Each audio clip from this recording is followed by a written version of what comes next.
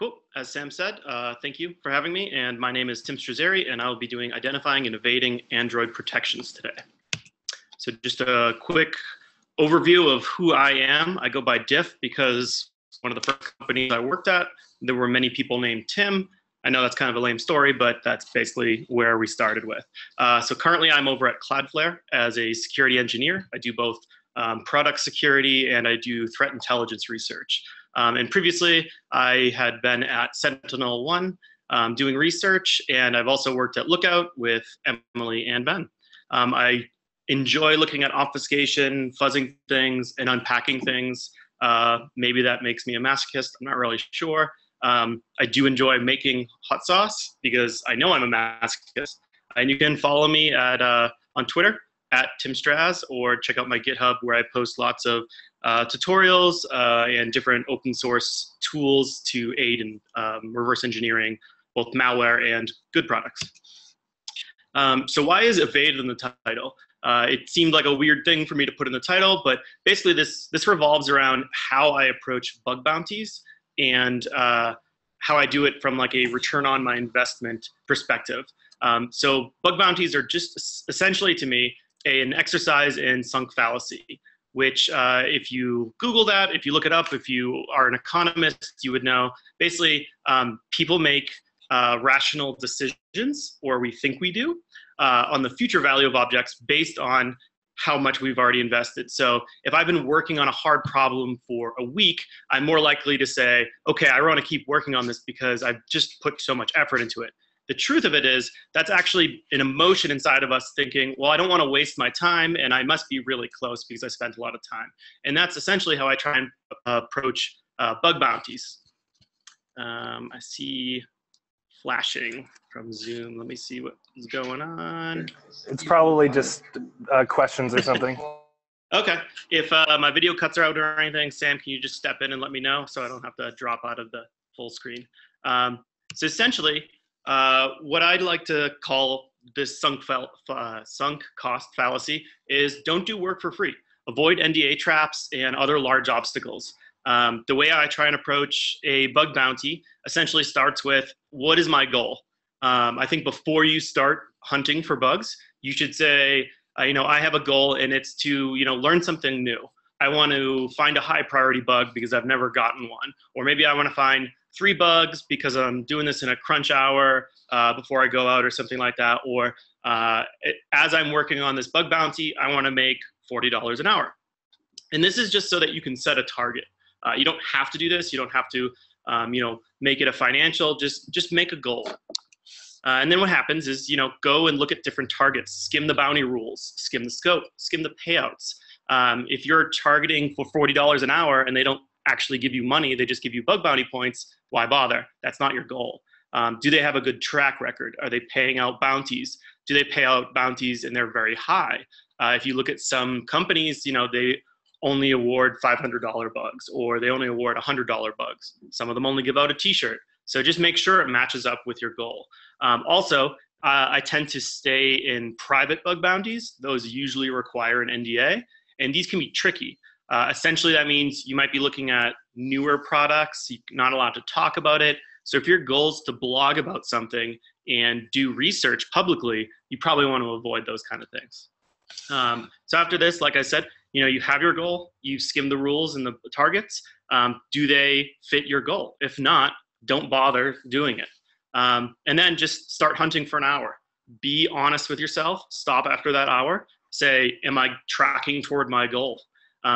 If I haven't gotten any bugs yet and I'm saying that I need to, make $40 an hour while doing this, you're basically going to be able to look at that payment structure again and see, all right, if I work 1 more hour on this and I don't find a bug, then I'm never going to hit that goal. Or maybe you can, but just be honest with yourself. And this is a way to see, like, how am I doing? Am I doing better? So the next step we just do is, are we still, again, on track for those goals? If we're not, stop. It's not admitting failure. It's just saying, you didn't reach your target right now. If you are on track for your goals, keep going. And hopefully what happens is, after a while, you've trained and honed your skills and you're getting to a fast enough point that essentially you should be collecting money. or collecting bugs or writing blog posts, whatever your goal was. But essentially, if you follow this, you kind of know internally to yourself, where am I standing at? Should I be anticipating that I should be able to find a bunch of bugs in the first hour? Or, this is a great way to track your progression as you do 10 different bug bounties. I used to never actually get bugs in the first hour. Now I'm up to 3 or 4. So it's just a good way and this is, again, how I approach it, trying to avoid that sunk fallacy where you just spend so much time just looking at certain applications and you never find anything. Again, this kind of just sums it up. If you shoot targets, basically what's going to happen is, some people have high accuracy, high precision. That's great.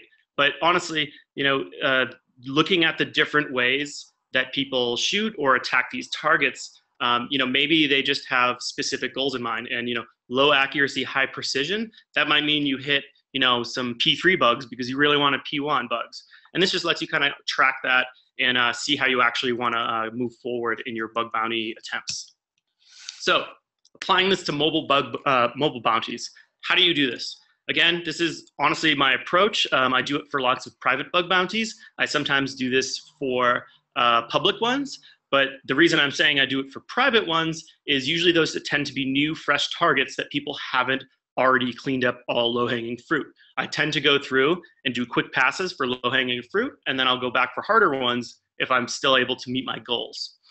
So some things that really just take time and you want to avoid while doing a bug bounty, especially if you're going for speed, it's basically going to be, avoid packers and new obfuscation that you've never seen.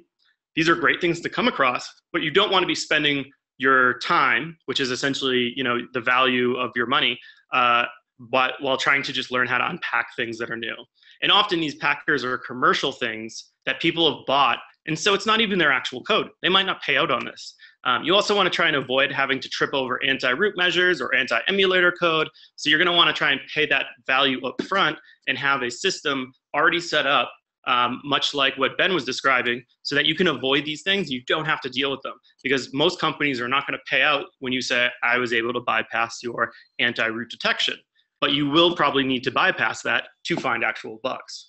There's other ones that are requiring special environments, and this might happen if you're doing IoT or potentially, hacking specific tablets that are used for point-of-sale systems, something like that. So actually, a friend and myself, we ended up creating an application called APK ID, AppKid, if you want to shorten it. And this was basically attempting to be a clone of PE ID. And what we've done is we've actually created a bunch of rules for known packers and known obfuscation methods. And we've actually had a bunch of people from the open source community actually submit more detection mechanisms for us. So essentially what you can do is if you find a new target, you can install this. If you go to the actual GitHub page, Red Naga is the group that we both work with. And essentially you're going to be able to clone this or just do a pip install. And this will be able to run on either your Windows machine, your Linux machine, or your OS X machine. And basically, you're going to download a target, run this on it, see what the output is. Essentially, this is an example. I downloaded something. It was an application. I haven't even opened it yet. Granted, this is a little stage, so I did know it was going to pop a detection. But essentially, what we're having right now is APK ID detected on the APK that the packer was coning. It's also given us a few hints of, what the compiler may have been, what the manipulator maybe was. And this might be interesting to you, if you've come up against a lot of targets. It kind of helps you profile the developer's environment.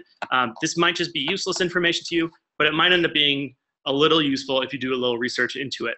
We're also seeing the anti-VM flags because we do see that the application is calling out to these specific checks. So what happens is these checks sometimes are used to basically look for a VM, look for a mocked out device so that they can say like, oh, I don't want to run on this and let's bomb out of it. So again, it pointed out Coney. So that's great. That means someone has already known what Coney is at least. Doesn't mean that we actually have all the steps to unpack it, but it does say that like this is a known thing. So you're not at least dealing with some homebrew stuff. And then if you dig into the source, we see all these gooey center basically saying like, oh, there's some decryption keys in here. There's a library, and there's also an encrypted JS. So, if you don't know what Coney is, we'll go into that in a minute. But this was essentially what the detection that fired on that application, which was previously unknown. And this is how it detected that it was Coney. Also, just as a side note, if you do think you're running into commercial packers or potentially some weird protection scheme, and it is not detected by APK ID, I urge you to please submit an issue. We've had tons of people say, I don't even know what this is, but I've seen it on a lot of applications. And then they just give us a couple hashes. We'll go do some research, and we'll help you try and identify it. Other things are, we do have a bunch of people who basically come say, here's an issue, here's a pull request. This is a new, let's say, Chinese packer. Here's how you unpack it. So if you dig into that repo, you're actually going to find a lot of interesting, useful information on how to unpack or sometimes defeat these obfuscators. Now back to the Coney sample. Doing a little bit of Oppo research. Maybe a Russian lawyer will give you this information. Maybe they won't. I'm not really sure. But essentially what we're looking at is it's a quote-unquote packer with a JavaScript VM. So essentially, it's an SDK that a company is providing to their end users, allowing them to kind of do, it looked like the Google App Genius stuff where you're able to like drag and drop some different things and write in some pseudocode and it compiles it down. The SDK actually allows you to output iOS applications and Android applications while only writing JavaScript. This is kind of a cool system to attack. I'll go into more details later on why this could be monetarily very beneficial to us. But just a quick win right away is someone's writing one set of code that's going to be running on iOS and Android. Now, do they have an iOS and an Android application? If you find a bug in one of those, it's probably going to be a bug in the other one. And often these are not marked as duplicates. You just need to present them as a different attack approach in either one of those environments. So there's a lot of low-hanging fruit. And essentially what I want to say is, as we're trying to go fast, we don't want to look at the Coney VM. We don't want to look at anything that Coney has written because that's not actually going to be the developer's code. So they might not pay out on anything except for the JavaScript code. So we need to get to that as fast as possible. So, we have it detecting. Now we're Googling around because, we're lazy and we don't want to just, figure out this stuff. So basically we're like, oh, sweet. Someone did a Black Hat EU in London. And it looks like they're talking about how do we, deconstruct these things. It's from 2015. We're in 2017 now. I don't know if it's valid. Maybe it is. Some people are really lazy and just never change their code. So we dig into this, and this was a nice Black Hat presentation. I believe it was from the guys over at NCC, and they were presenting in London. And it's interesting. Their approach is they started to reverse engineer everything, and they noticed that their SDK was giving these interesting flags, specifically the one at the bottom, encrypt zip files. Encryption is interesting, and we see what it's doing. Essentially, they dug into it, and the SDK used to ship out binaries to every user, which when they were compiling, they would basically load all their JavaScript, they would compile it down, minimify it, and then they would load it into Coney load file with a couple different hard-coded values that were getting passed in. And what it turned out being was, they're passing in an IV, an encryption key, and they're passing in the actual JavaScript, and they're just using this file to actually encrypt all that JavaScript on the user's machine. So the old method of breaking, it's really not that impressive, but it's a great find by these guys. Essentially, they took the Coney load file executable, and they just patched one byte. And instead of telling it to encrypt things, they told it to decrypt. So, okay, easy enough. If you find an application that has old Coney, you could use this method if you can find Coney load file. Apparently, developers can also read and can also Google things. So when you call them out in public settings, they tend to get angry. And then they tend to try and, block things that you do, like make fun of them when you just patch one byte to defeat their protection. So it got fixed. And it's kind of like playing a game and getting punched right at the end, right after you win. Now your method no longer works. The SDK no longer ships with the encryption binaries. Essentially, they're doing all the compilation in the cloud, and then they ship the binary to the end user. So now we don't actually have any of the encryption binaries. We don't have any of the code that they're using on the actual developer's machine. But they fixed it, whatever. This is going to make it more interesting for us, hopefully. So what's the next step? It turns out that in the 2015 presentation, they basically had reverse engineered the encryption method. They basically talked about it in pseudocode, and if you dig into it now, it's pretty much exactly the same thing. They just changed a couple of the values around, but they're still pulling all the information from the same spot. I've documented this in a gist on my GitHub. It's really simple C code. Essentially, it looks like this pseudocode. They're taking a key that they've basically embedded into the shared library. They're taking another key that they've embedded into a shared library. They're running those through two different XOR methods with a couple different keys in there. Those are all based on each individual customer. And then they calculate that hash but after they do a SHA-256 on it. And then they pass in a static IV.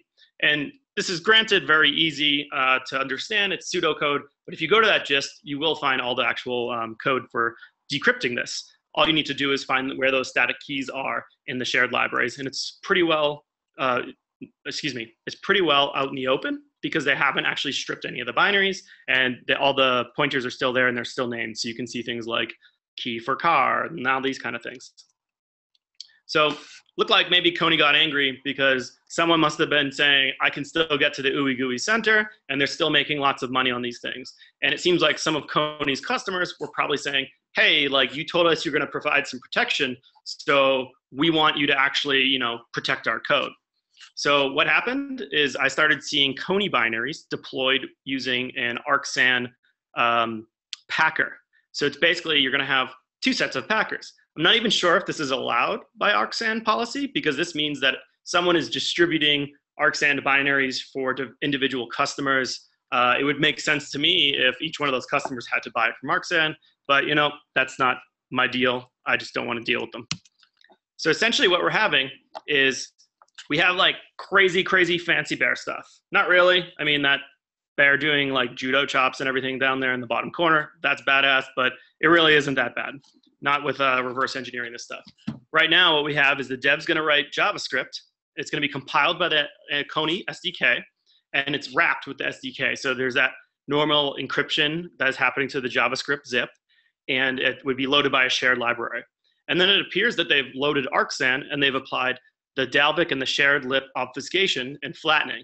And this actually makes it pretty decently hard to reverse engineer any of their native code or their Dalvik code. Most of the strings are going to be obfuscated. They're not going to be plain text.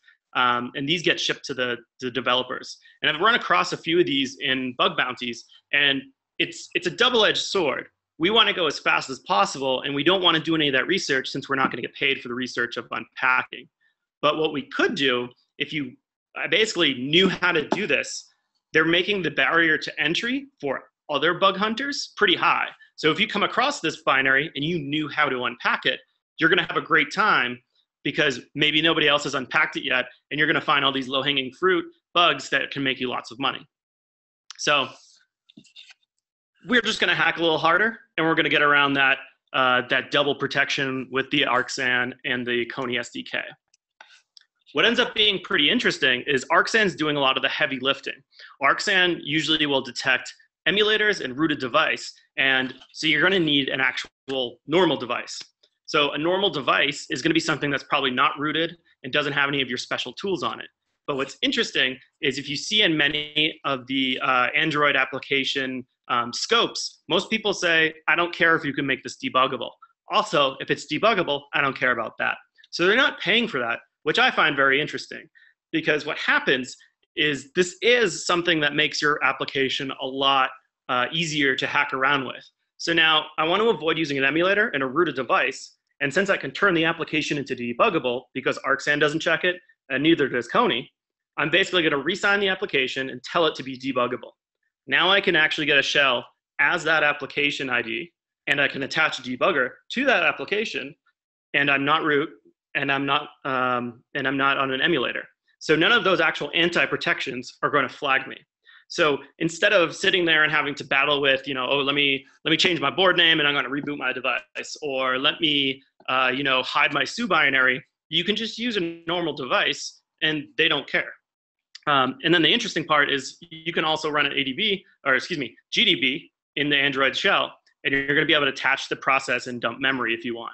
Or you could just dump memory directly using DD. And the interesting part is most of these protectors don't protect the memory. So basically what we're going to do, and this one ended up being real easy, so I don't even need to explain much of it. But so the native code performs exactly the way it did before it was arcsand. So we're going to see a load to encrypted file, decrypt the file in memory, and then it frees the memory after it starts running it. Except Android doesn't always free memory right when you say free the memory. So the memory is still resident. They've lost their pointer, but it's still sitting there in space, and it's still sitting in that process's memory. So what can we do? We just go to the process, and then the PID number, memory. We can look at the maps, and we can see what's in there. And if you go and check out one of my other repositories, there's actually a script that will automate all this for you, where you're basically going to be looking for a memory segment that has been used by malloc and in an anonymous state, and search for a PK header. PK header will identify that it's a zip, and then you'll actually see the file name next to it. So what we ended up doing for this arcsand Coney protected application is we noticed that libc malloc is going to be the flag that we're going to look for in the proc PID memory. And essentially, this is the malloc memory that they were using. It used to be encrypted, and then they decrypted it in memory for us. And now that they're using it and running it, even though they've freed that memory, we're able to access that memory while the application's running. And again, since it's not checking that we're just attached to it, or it's not checking that the application is debuggable, we're allowed to do this, and it doesn't trigger any kind of code in arcsand or Coney to detect us. So that one ends up being easy. Now, why did I specifically go over Coney? Coney was an interesting one to me because they're trying to attempt to have two separate layers of protection. Both of these things might take someone quite a lot of time to actually figure out, depending on where they're trying to attempt and hack those weak links. And Coney ends up being a really rich target for bug bounties because there's countless banks, financial institutions, large stores, insurance companies use this, airlines use this, and it's really, really large corporations who are going to pay out on small bug bounties, in my opinion. So what you can do is you can attack lots of different bug bounties using the same attack, the same approach, and if you automate a lot of this, you might be able to clean up some easy $100, $200, $300 bugs. I've done it a few times, and these companies still keep using it. And again, all their code is JavaScript. So you can abstract away all the knowledge of saying, well, I don't know Android, I don't know C, I don't know how to use IDA. Just use a regular text editor, get the JavaScript code, and look for logic flaws. So again, what's this lesson learned? Attack targets you have known solutions for. If your goal is for speed, don't sit there and try and unpack this new version of a packer that nobody's ever seen before. Probably tweet about it and say, I've never seen anyone complete this. Maybe someone's going to rage a little bit and then do all the work for you. It might be interesting. But again, if you're going for speed, you're going for money, attack things that you know you can try and automate or that you know you have a solution for. A lot of companies that are using specific SDKs or protectors in their actual scope say, if you find a flaw in my application, but it's in a commercial product I bought, I'm not going to pay out on you. So again, if you're not going to get paid for attacking the SDK or attacking the protector that they've used, then why bother? You don't need to go to that. You just need to get to the ooey gooey center of that code. And then again, I think a good way to hone your bug bounty skills is do research on these protections in your free time. If you can build up an arsenal where you know how to unpack all the latest unpackers, this could be really interesting if you see any bug bounties pop up using these. And again, you might be able to get to the actual stuff beforehand, and everyone else is still trying to learn how to unpack that. And after you've unpacked it, you're going to get all these super duper easy bugs that nobody else can see yet because they can't get to the code. Also, keep your open source tools up to date. A lot of these tools I've mentioned so far, they are open sourced by myself and a few of my friends. I'd appreciate it if you find a way to unpack things, you should give back to the community.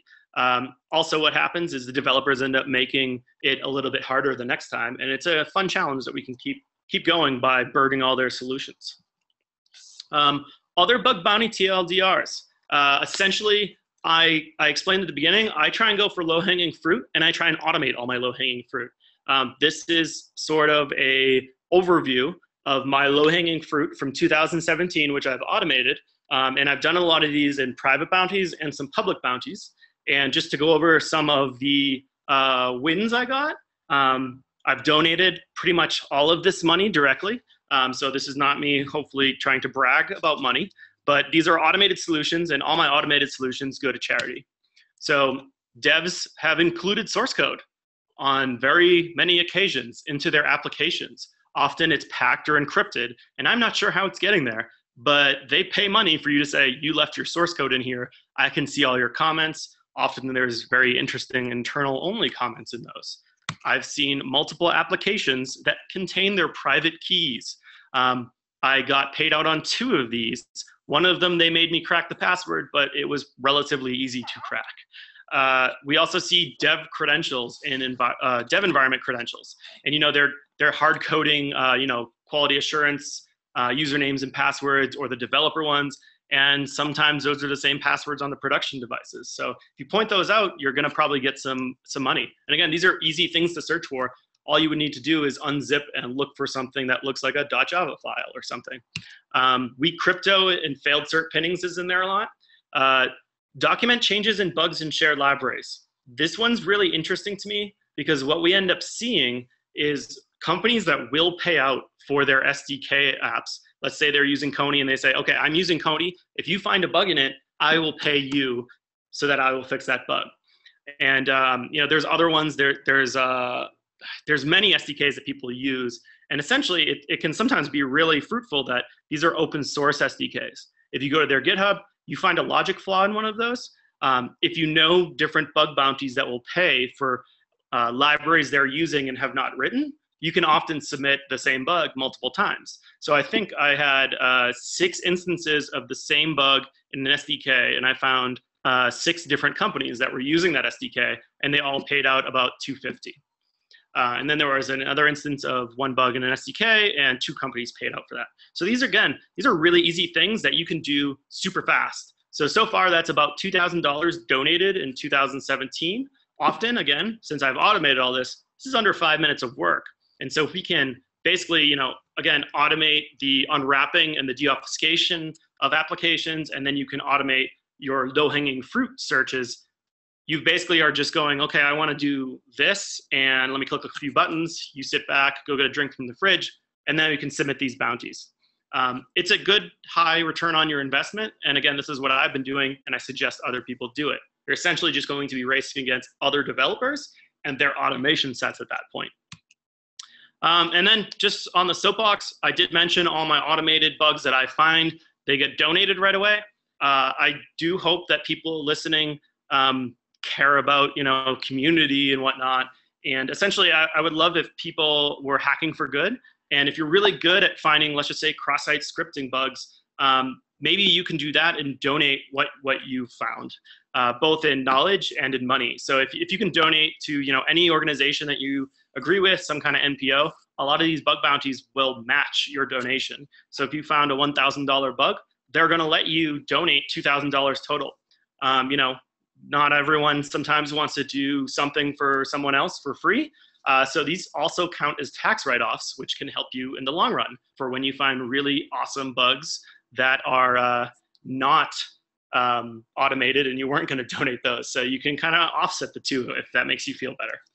And that's essentially all I had for today. These are some references and resources, both that I've done and some friends of mine have done. Again, APK ID, that's going to help you detect things a lot faster. We also did 2 talks about APK ID and how we were using it to both detect pirated and malicious applications and how to fingerprint compilers. And if you look at the source code, it's really easy to add your own signatures to that. I would love if you added those back for the community. But again, you can basically, script out a lot of things where you might say, okay, if I detect this, then run this. And that's a good way to start automating some things. I also have a presentation called Android Hacker Protection Level 0. It was actually how we went step by step through, I think, about 5 protectors. And we basically showed how you can unpack those and how you can defeat them. And there's also a tools repo that is the second to last link on this page. And that one has a few automated tools that we actually wrote as proof of concepts for unpacking things and unpacking them fast. There's also some interesting GDB scripts in there that pretty much anyone can modify 1 or 2 lines, and you'll be unpacking a lot of these protections, and it's fairly simple to automate. So good luck hunting. Thank you, Bug Crowd, for having me. Again, you can follow me at Tim Straz on Twitter. And these are a bunch of other people who are good to follow. All the other speakers are good people to follow. And you'll see them usually tweeting out like interesting little tidbits or potentially blog posts that outline things. And doing research in your off hours is really going to pay off in your bug bounty skills. And hopefully you guys can, if you're interested in doing it this way, you don't have to. But if you treat it like a competition and you set a goal, you actually will be able to see measurable difference in your skill set. And this is a great way to just keep getting better and keep challenging yourself. You can basically treat it as like a Mario Kart ghost run where you want to do better than the previous time that you went at that competition. So again, thank you. And does anyone have any questions? Awesome. Let's see. We have a question from Alex, who asks, any tool to find hard-coded API keys, passwords, etc.? So I believe there are a few tools, but I guess I would personally, if I were to look for hard-coded API keys, I would just unzip it. I'd run Boxmali on it, and then I would just do a recursive grep looking for API or API keys, or potentially grep for const-string, and that will tell you all the strings that are being loaded into a file. I'm sure there's some dynamic tools that also would help you try and find this out.